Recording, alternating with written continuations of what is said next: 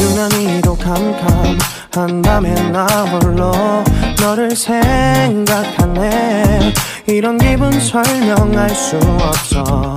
원래 이맘쯤 너와의 여행을 생각했었는데 yeah, yeah, yeah. 네가 좋아하던.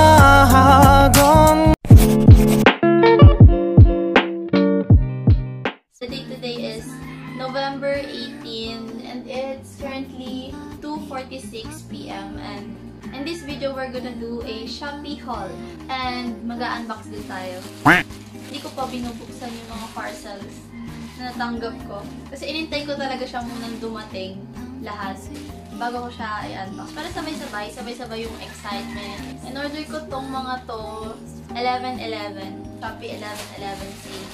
So, maraming vouchers and may mga bawas na.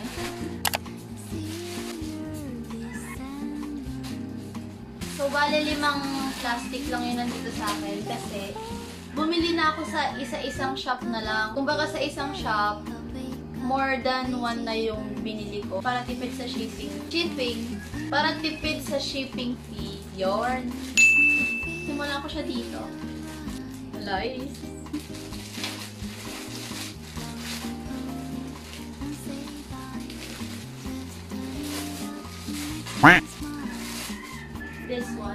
This one is Melody Trendy. This one is Melody Trendy cotton blouse. Yan. 59 pesos nga lang siya. So, hindi ako nag-expect na sobrang ganda ng quality ng tela niya. Maganda naman. Maganda naman yung tela niya. Hindi naman siya ganung manipis. Maganda siya partneran ng mga pants, high-waist pants. Hindi siya exactly same nung sa picture. Kasi sa picture, parang ano siya eh. Parang garterize yung dito niya sa harap. Pero sa personal, hindi siya ganun kahalata. Ang ganda. So, next one is this high-waist shorts. The size is small to XL. Medyo manipis yung tela nito and medyo mahaba. Para sa akin, mahaba. Di kasi ako masyadong nag-wear ng mga shorts na mahaba. Kasi nga short, diba? Ay, sarap cardigan. Para sa akin lang para sa akin medyo mahaba siya. Pero maganda naman. Worth it naman. Ang ganda. Next is this one. Hindi ko alam kung ano to. Ito. Okay, alam ko na pala kung ano to. Ang ina-expect ko fitted, pero medyo maluwag. Maluwag siguro to sa akin. Pero okay naman. Pero medyo maluwag siya for me lang. I bought this for only 55 pesos. Ang color po nito is beige. Yes, it's beige. And stretchable po siya. Ang cute lang nung nandito niya. Ang cute nung ditong part niya. Sa dulo ng sleeve niya. Ang cute. Ewan ko kung kita ba. Pero may parang pag ganun-ganun siya na lines. Worth it naman. Okay, next one is this one. Hindi ako sure sa tawag dito, pero top siya. Malamang, di ba? Malamang.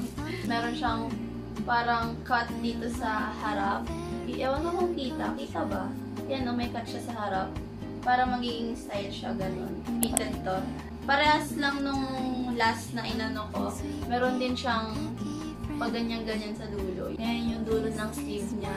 And yung nipis niya, yung kapal niya, sakto lang naman. This is a crop top. Stretchable siya. Yan. Okay. Next. Yun pa din, pero ibang color. Rust yung dumating sa akin. Pero ang in-order ko is khaki. Possible talaga siya pag sabay-sabay ng more than 3 items tapos sinabay-sabay mo. Possible siya na ibang color yung darating sa'yo. Ayan. Pero ang cute naman niya. Move on na tayo. Hindi ko makita kung nasan yung kung anong naman na ito. Surprise na lang. Ganun. Ayan. This one is unisex aesthetic t-shirt. Mahilig ako sa oversized shirt naman. Pero nasobrahan ata yung laki. Dapat pala medium na lang yung inano. Large po yung binili ko. Ganito siya kalaki. Yan. About dun sa nakasulat dito, printed yan. Printed. Hindi siya yung nakadikit na mismo sa mismong tela. Medyo may pagkakapal yung tela niya. Nakapal. Maganda. Worth it. And aesthetic t-shirt ulit. Iba naman yung design niya. Meron siyang bear sa gilid. Sa left side ko. Ang color na napili ko is mocha. Ito po yung mocha, yan. Large din yung kinuha ko. Kasi akala ko magiging maliit yung size ng medium. So, ito yung pinili ko, large, para sure, di ba? Ang high quality ng tela niya. Next, mag-open na naman tayo na bago. Look in your area. Ito yung gusto ko. Ito talaga yung naabangan ko. As in, unahin na muna natin to. This one is... Matagal ko na itong tinitignan. Hindi ko lang nabili 11/11 sale. Lukot-lukot pa, pero maganda to pag na-plancha na and nalaban na. Ang high quality ng tela niya. Makinis. Ganun. Ang ganda. Crop top. Tapos meron siyang kasamang tube. Ang color na napili ko is caramel. Wait lang, try natin i-open. Never mind. Ang hirap i-open ang butones. Ganda! Oh my gosh! Next is, nakita ko to sa TikTok eh. This one is, cardigan long sleeve. Iba siya sa personal, ba't ganon? Ang ganda ng tela niya, ang lambot. Hindi siya mahaba. I mean, sakto lang siya dito mo, sa may bewang mo. Aabot lang siya sa bewang. Pero ang cute niya. Ang iksi ng sleeve pala nito. Ang iksi talaga ng sleeve. Ganito ba ito suotin? Tama ba? This one is cardigan jacket. O, diba? Ang ganda. Ay, namali lang pala ako ng pagkakasuot. Hindi naman pala maiksi. Namali lang ako ng pagkakasuot nung una. Mali lang ako ng pagkakasuot, kaya nagmukha siyang maiksi yung sleeve. Pero, mahaba pala. Ganyan pala dapat. Yan. Ang color nito is apricot. Ang ganda. So, yun na. Subok siyang palabago. Okay, next one is... Hindi ko alam pala kung ano to. Hulaan na lang natin. Ito. Ano ba ito buksan? Napakahirap ako dito eh. This one is blouse. Diba ang ganda? Ang ganda ng tela niya, ang smooth. Ang color na binili ko is white. Ang white kasi pwede mo siyang i-partner kahit saan. So, ito yung pinili kong color para hindi ako mahirapan mag-partner.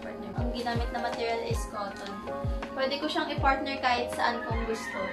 Itatakiin ko na lang. Medyo mahaba eh.